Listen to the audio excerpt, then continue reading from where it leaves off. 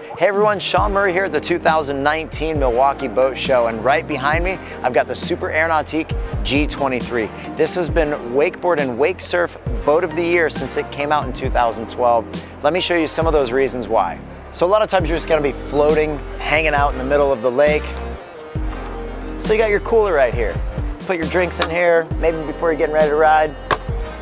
Have a cold drink. You also have the option to get some stereo controls.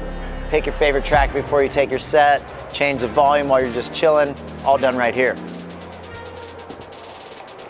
Storage. This thing is massive. This storage here, you get to keep.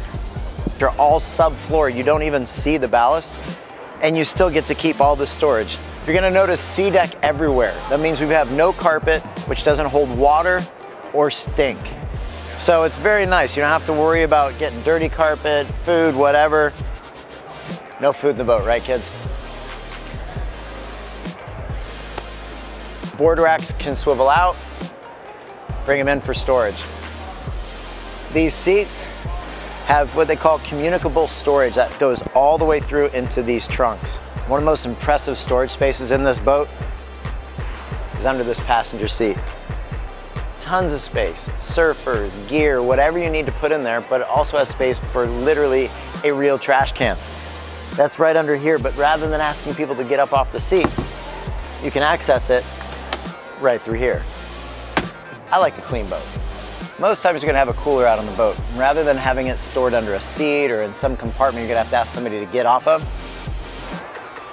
got it right here in the floor. So you can pick this thing up, load it up, clean it, take it to the house, back to the cottage, wherever. Now, even though you guys have seen more storage than any other boat you're gonna see out there, there's still more. Under each of these front flip-ups, you actually have real storage, not just tiny little compartments. You also have armrests for the people that are chilling, facing forward. If you want the bow filler cushion,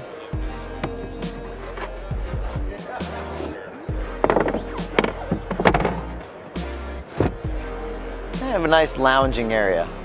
Usually the ladies like to sit up here. One of the coolest seats is this.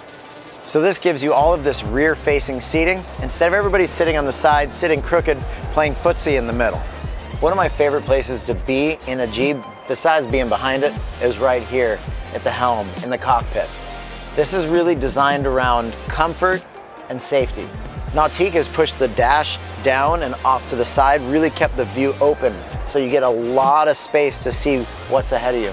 A lot of people, when they get into a Jeep for the first time or any boat, they end up picking up the bolster. I get it, that's how you sat in boats for years.